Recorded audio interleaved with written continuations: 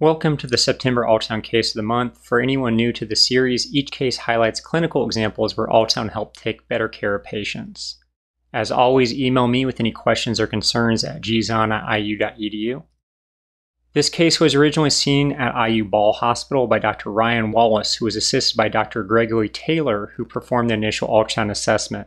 Additional images were obtained by Dr. Evans, the resident, and his attending physician, Dr. Kennedy. The case starts with an 88-year-old male presenting to the emergency department complaining of sudden onset of vision loss in his right eye. He described this as painless and used a curtain-like description of the vision loss. He reported this occurred at approximately 9 p.m. the night before, yet waited until the morning to come in because he thought it would get better. His vitals were documented in triage and found to be reassuring. He had an extensive medical history, with the most pertinent being highlighted in the slide. His neurologic example was found to be remarkable for isolated blurry vision to the right eye. He was documented to have a normal conjunctiva and sclera, yet his vision was severely affected, and visual acuity testing was unable to be obtained.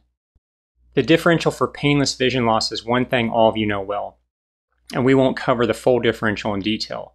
This list is not comprehensive, yet it does provide specific causes of painless vision loss that can be easily assessed using ultrasound. And as you guessed, ultrasound was utilized to evaluate the eye in this patient. Ultrasound of the eye is incredibly easy to perform and extremely high yield given the superficial, fluid-filled quality of the eye.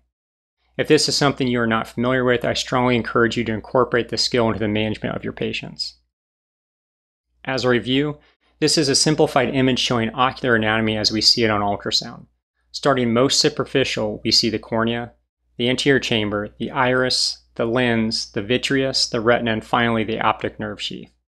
The first structure image was the affected eye.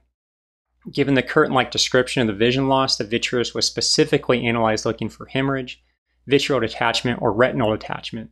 The physicians decided to utilize color flow after noting the posterior chamber did not display echogenicity concerning for pathology. In this image, they were concerned for decreased color flow in the back of the eye. The evidence behind utilizing color flow to determine pathology is quite limited and not well defined. However, the physicians compared the affected eye to the good eye. Here we can see in the good eye that the color flow in the area of the optic nerve sheath and retina is more pronounced and easily identified. Given the concerns for vascular etiology of the patient's symptoms, the team decided to increase the gain and really focus on the optic nerve sheath. The clip allows us to visualize the anatomy of the eye. We can clearly see the anterior chamber, the iris, the lens, the vitreous, and the retina. Additionally, good visualization of the optic nerve sheath was obtained. Once this was performed, a pathognomonic finding was noted that explained the patient's symptoms. That finding is known as the retrobulbar spot sign. The retrobulbar spot sign represents embolic obstruction within the retinal artery. It is the bright echogenic foci within the optic nerve sheath. This finding confirms the diagnosis of a central retinal artery occlusion. I included additional examples from a recent case series reviewing central retinal artery occlusion, in which our very own Dr. Rob Ferry is a co-author. These images farther exemplify the easily identifiable echogenic focus at the back of the eye within the optic nerve sheath. Once the retrobulbar spot sign was identified, Drs. Wallace and Taylor arranged for transfer given the need for ophthalmology consultation. Upon arrival to the transfer center, ophthalmology did evaluate and the emergency department performed a dilated exam. Ophthalmology visualized a plaque during fundoscopic examination consistent with the ultrasound findings and documented signs of retinal ischemia. The patient was consulted to neurology as well, where they gave recommendations for risk factor modification given his multiple vascular comorbidities. He was discharged the next day with minimal improvement in his affected eye. I wanted to include this figure from the previously mentioned case series because I think it simplifies and explains a complex process. As reviewed previously, RBSS stands for retrobulbar spot sign.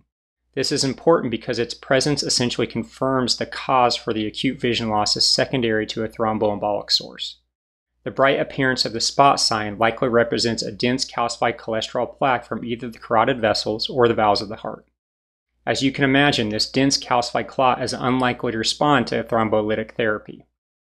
Thromboembolic occlusion is thought to be the cause for 2/3 of cases of central retinal artery occlusion, and plaque from the carotid artery is thought to be the most common cause. Additionally, the finding represents a process that is not consistent with the pathophysiology of an arteritis process. Extending the workup to include temporal arteritis is essentially unneeded if a retrobulbar spot sign is identified. I think the first learning point is the importance of having skill with ultrasound to help evaluate patients with vision complaints. I would argue most of you, even with limited ocular ultrasound experience, can provide better information with ultrasound than your non-dilated ophthalmoscopic examination. If you want a review of retinal detachments, please go back and watch the January ultrasound case of the month. The second learning point is that a retrobulbar spot sign can identify the cause of a central retinal artery occlusion. This information can impact both management and diagnostic decisions, as well as subsequent discussions with consultants. Sadly, even with this help in management, these patients universally don't do well, even with aggressive therapies. The retina is an extremely metabolically active tissue and develops irreversible changes quite early to ischemia. About 80% of patients diagnosed with central retinal artery occlusion have a final visual acuity of 20/400 or worse.